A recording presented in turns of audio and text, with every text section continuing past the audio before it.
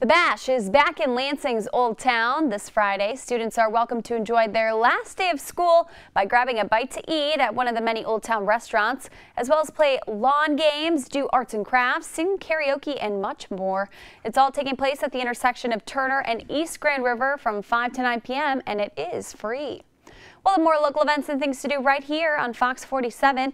If you have an event you want to share, send us an email aroundtown@fox47news.com.